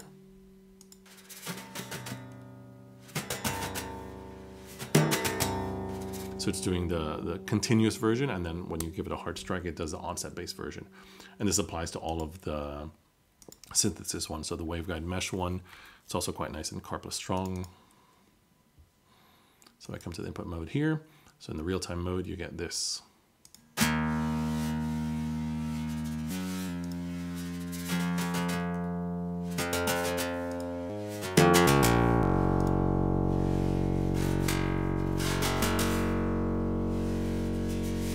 Which sounds quite cool with other instrument input. In this case, it's all drums, but it can be any input, and you get this cool activation of the models. So that's across all of the synthesis ones. Up next, we have slice curve. What this lets you do, it lets you take integer inputs and map it to a 0 to 1 space, but with an arbitrary amount of steps and curves. So here, by default, it's set to 16 steps with a curve of 0, so it lets me do something like this.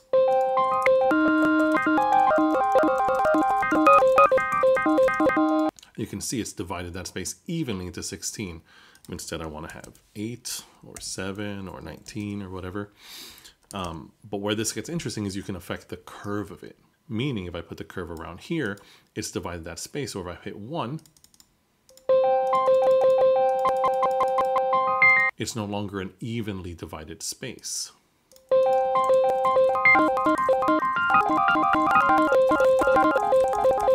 And you can do this for whatever you want. So let's say I want to have 7 steps and I want them to be distributed this way. It gives you a kind of a useful way to map that space. And given what I said before of this interoperability, in this case, it's being used to jump around a sample, but you can use this to instead map a controller space. So let's say I want to have the output of one of the controller objects, which in this case is giving me, let's say I have 5 classes trained, but I want to map that across this much of a space and have more detail in this area as opposed to having it be evenly spaced. So you can do things like that. So you can affect the amount of steps you get. You can set the base at 36. And the curve you have as we saw here. So you can just affect how that stuff goes in the space. So here I have the curve that I can spread around the space differently. In this case, I'm using controller match, which I'll explain in a bit, but I'm mapping this input space to a corpus. So I've mapped the corpus along a single line, and I want to control how I want to navigate that instead of having 16 equal steps. Let's say I want to have more detail at the start. I can put this like this and have most of my button presses be in that range. Or the opposite, or most of them are near the other side.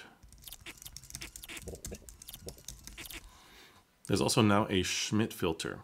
So Schmidt filter is very similar to filter that we've had for a while, but what a Schmidt filter adds, it adds hysteresis. So instead of just having a threshold of which you can go above or below, what hysteresis is, you can set a separate high threshold and a separate low threshold. So this is useful if you have something that's kind of jittery, or you have, in this case, like real-time descriptor analysis that, let's say if I set a threshold at -20 dB, my audio might be very near that all the time and just false triggering it. So with something like this, I can set a filter, let me put the concatenation on, and put the filter here so when there's a descriptor, it'll only match when it goes above this value and then below this one. So if it's just kind of hovering here, it won't do anything. And if it's hovering here, it won't do anything. So in this case, I have concatenation go with the drum file, which I can map to different things. So in this case, only sounds that go above 15 dB and then below 30 dB after.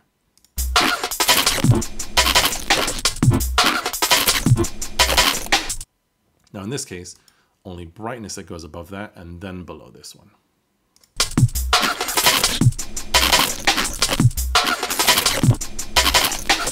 Or flatness, so it goes above that and below that.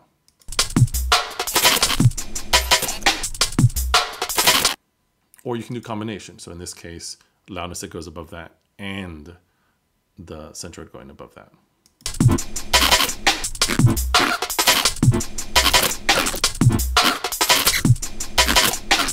And just like with SP filter, you have output for when the criteria is met, and then there's a separate output for when the criteria is not met. So we can use that to do other values. So here we have a musical example where when things don't pass the Schmidt filter, so when they're below it, it's going to be going through a convolver with a prepared piano note as like a single resonant body. And when it meets the criteria, it's instead going to be triggering this concatenation. So you get kind of a mix of processes happening.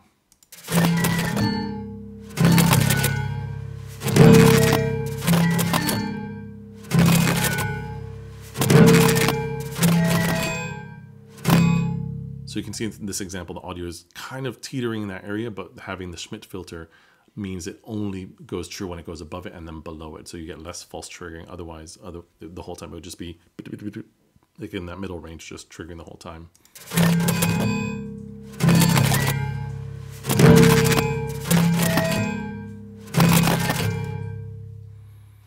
There's been a couple nice improvements to the way triggering works.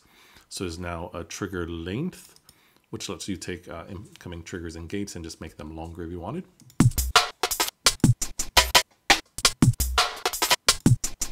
Which you combine with other processes. And now there's also trigger shape, which is an attack, hold, release envelope. So it can take a trigger input or a bang input, and you can set the attack, hold, and release, which is useful as just an envelope setting thing across the library. You can have control over the curve for the attack and release separately if you want. And here's a musical example that's using trigger shape as a side chain with the parameters of scaling and offsetting. And it's going to be side chaining this low, growly synth bass based on the drum triggering input.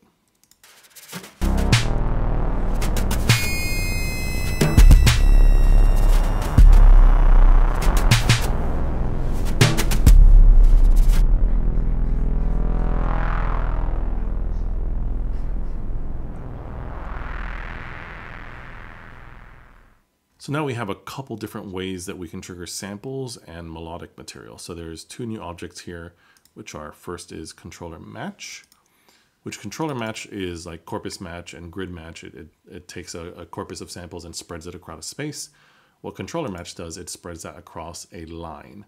So you can use plotter, but it looks a little funny because it turns into this squiggle. But the idea is that you can then browse it with a continuous thing, which can be either mouse control on the interface, or you can use 0 to 1 parameters you can elsewhere in the library.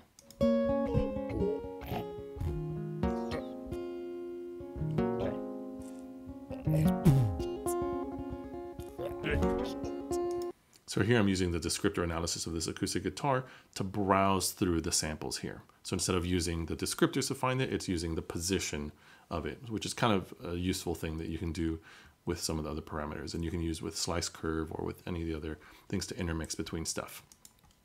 Much like with corpus match and grid match, you have round robin. So if I enable this here, and by default, if I click on the same spot over and over, it adds a random variation. So you can see it doesn't match the same sample, so you avoid that machine gun stuck sound. Otherwise, you can turn it off and get that sound. By default, it's on, but it's a useful thing just to give it a little bit more variety when you're matching the same thing.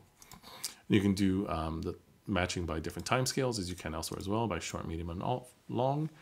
And you can also do the same filtering. So if you want to only just have different descriptors, it'll still put them in that line. So only long sounds in this example, or only quiet ones. And then controller pitch does something similar, but for melodic material. So you have controller input, and then that range is, instead of finding samples within a corpus, it'll spread them across a scale and key that you decide, and a range in which you decide. So the default is in the key of C with the major scale, going from middle C up 2 octaves. So that gives you something like this.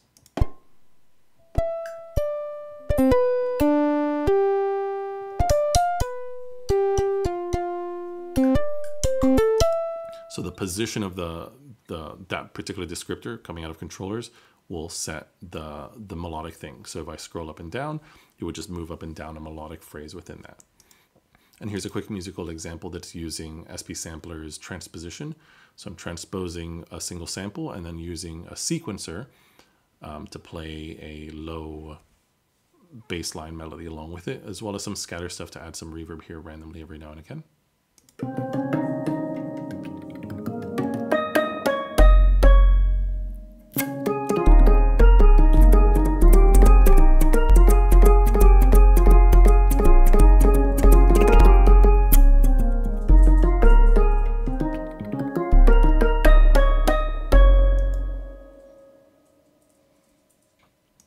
And there's a few utilities now for massaging descriptors a bit further. So we've had the data bending and all that stuff for a while, but now there's a couple other ones. So you can do descriptor curves. So what descriptor curves does, it lets you take incoming values and either rescaling them to changing from one unit to another. So from dB to amplitude to velocity, or MIDI to frequency, and in addition apply a curve to them. So on the left we have the descriptors that are raw, but if I wanted, I could change this to have a different curve. And you can see now the loudness is a little bit hotter than the other one. So as you would adjust curves in most other things, but now you can do this per the different descriptors. You can also convert units, as I said, so I can go, let's say I want my loudness to be in amplitude and I want this to be in frequency because I'm going to control a synth. So here they are in dB and then MIDI, and here they are in amplitude and frequency. So it's just another way to transform things from one to another. You have the curves, which you can set individually for each. And if you wanted to, you can set individual scale values. So in this case, I'm taking the loudness scale and saying when it's from -120 to 0, instead scale that to -40 to -20. So it gives me the whole loudness range, and it just kind of smushes it up in that louder range. And then here I'm doing something similar with Centroid, where I'm taking this brighter range, but transposing it to be darker. So I have this same descriptor input, but I'm just using the scale function to shift where those descriptors fall. So you can see these are kind of smushed in those respective areas. And then finally, here's a musical example where I'm just shifting some of those things about. So I'll just have the matching going.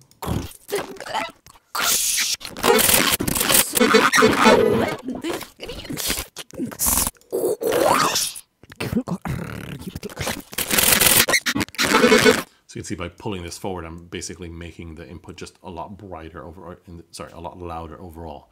So just shifting the curve of that. So descriptors curves is useful for just moving the descriptors around, changing units, and transforming and scaling them. So just shoving them about. And then we have descriptor replace, which lets you replace individual descriptors in a descriptor buffer, a descriptor list. So in this case, I'm going to take the pitch. So I have a gong drum here. So the pitch analysis is not giving me useful pitch information. If I put it to the default, I get something like this.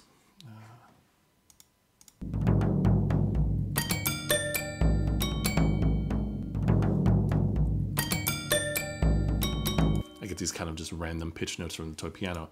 If I put it to the replaced one, I'm then using the sequence of pitches. So I'm using the sequence data with these preset pitches and a random selection. So on the left, you'll see the replaced version. So if you look at the pitch column here versus the original.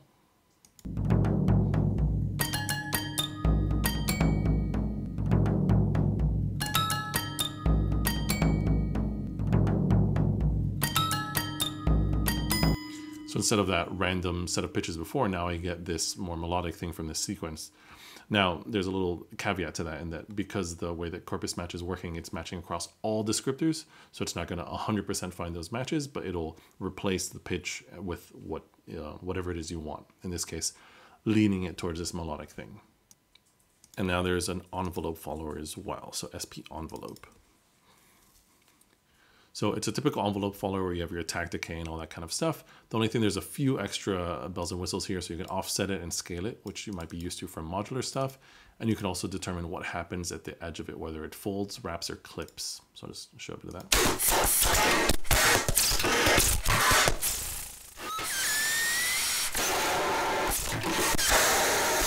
So it's basically an envelope follower with some bells and whistles.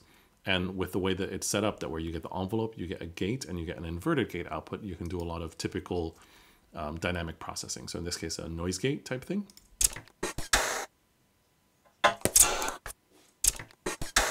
Or a compressor. Or a sidechain.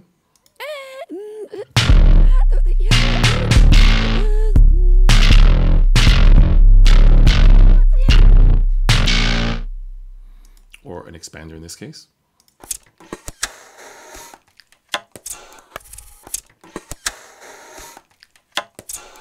So you can do quite a few of the typical dynamic processing things from depending on how you set these values, whether you set the offset and the scaling of it. And having these different wrap modes lets you do some interesting behavior when it gets to the top, whether it's going to jump around.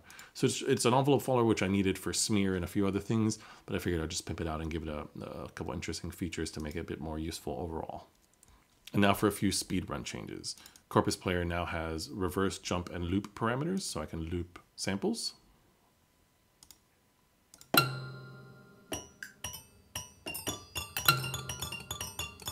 You can also jump around a sample.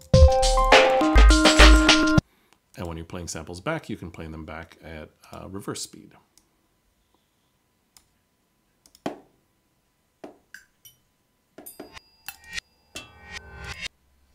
All the real-time descriptors objects now have smoothing built in, so rather than being jumpy, you get this.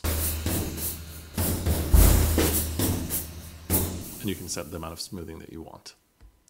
All the descriptor-based objects now have time-aligned trigger and gate outputs. Before, it would delay them so they would line up where they should be, but descriptor analysis is a non-deterministic process, so it can take a variable amount of time. So now there's a new abstraction built in that will automatically make it so the trigger and gate happen exactly when the output of the descriptors are. SP controllers handles default values better, so when you start it off, you'll get more relevant results right away. You can now trigger most of the objects with bangs as well as triggers.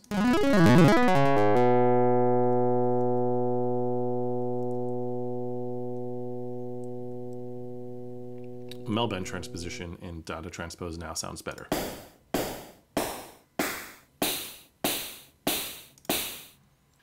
If you use pure data, there's a lot more abstractions now. So that's all the stuff that's new in version 0.9, so quite a lot of stuff. Now, if you've made it this far, that means you probably like SP Tools quite a bit. So because of the scope of the project and how things are changing, I figured if people want to help out or get involved, there's a lot of ways to do that. So if you want to contribute to the project, there's a few things that I'm not particularly good at that would be great to have people involved that are. So in general, having musical examples and videos and stuff like that, if you've made music with SP Tools, shoot me an email, send me a video. It'd be great to involve it and include it in the inspiration section. I think that I want to build that out over time. If you use pure data quite a bit and want to help out, get in touch. It'd be great to involve more people with that, just because I do some pure data programming, but not a ton. And it'd be great to turn more of these abstractions over into pure data versions and have more vanilla friendly versions that can run on a Bella. And specifically things like sample playback or like polyphonic sample playback and some of the synthesis parameters. In general, it'd be cool to have more of the things that you can do with SP Tools stuff happen in pure data. Max for Live devices. All the Max for Live devices have been updated to the new abstractions. I haven't added any new Max for Live devices, and it's at a position where I personally don't use Live a ton. So it'd be great if someone who did use Live some would have more input in terms of how some of the stuff is idiomatically done. For example, like all the S stuff, like scatter, shatter, smear, and all those things that have multi-channel output. I know Live handles multi-channel output, but I don't really know what idiomatically how people do that, like how you go about doing that in a conventional way. So it would be cool to have something like scatter, where onset-based, it just sends it out to different outputs and you can have different buses set up in Live, but I don't really know idiomatically what's expected in terms of that. And just in general, the amount of Max for Live devices is quite a bit to maintain. And as I said, I don't personally use them. So if you're into Max for Live and like SP Tools, get in touch. And then finally, some stuff that I'm going to explain in a bit for future things. I'm wanting to improve the core, like machine learning and onset detection and things like that. So kind of data science, machine learning, C++-y kind of brains. If you want to get in touch, get on the Discord or send me an email. It'd be really cool to join up with more people and refine that stuff a little bit more. And if you've made it this far, I figured it might be cool to talk about some of the stuff what's in the pipeline, what things I'm working on, and what things are going to be improved. Because why not? You're here. Might as well tell you what's up. So one of the things that I've been working on behind the scenes is a new sensor. So I've had this going for a while. I'll just show you some of the pics here of the development. The idea being that I wanted to have an open source, easily makeable, 3D printable version of something like what the Sensory Percussion hardware is. So you have something that looks like this. So it's not the prettiest thing in the world, but the idea being that you can just print it with a hobby 3D printer at home without any weird parts. There's a couple funky bits, but the idea being that it's very easy to make for a hobby 3D person at home. So this has been going for a while. It's what I've been using for all my stuff for the last, 7-8 months since I've been doing it. In general, it sounds a little bit better than the Sensory Percussion. It's way less noisy. It's using a Sci-Fi new capsule. So it's a standalone individual active pickup with shielding, fairly flat response. So it's just a nice polyphonic guitar pickup, and just so happens that it fits really nicely inside of a drum trigger. So that's one thing that's working, and I think for this upcoming version, there's been a hidden channel in the Discord, but I'm now going to make that public. So if you're into 3D printing and all that kind of stuff, do get involved. My idea with that is to make it have that come out with the 1.0 of the release. So at the moment, I'm still tweaking the design a little bit just to make it a little bit easier to make and everything. But that's one of the things that's going with that. Along with that, I've been working with a couple big brain friends to do some triangulation stuff. So because these sensors are a little bit easier to make and cheaper, you can have multiple of them. So having multiple on the same drum, and depending on where you hit on the drum, you can use some math stuff to figure out exactly where you hit on the drum. So depending on the time delay of arrival at different sensors, you do some funny math and you can say, oh yeah, you hit the drum exactly right there. So that's something that's in the works. I'm working with a friend of mine on the start of something, which is a percussive onset sound data set. So the idea, it's going to be a large corpus of a bunch of drum hits on snare, toms, different sticks, different heads, coded, uncoded, mesh, etc., using the DIY Sensory Percussion hardware, DPAs, 57s.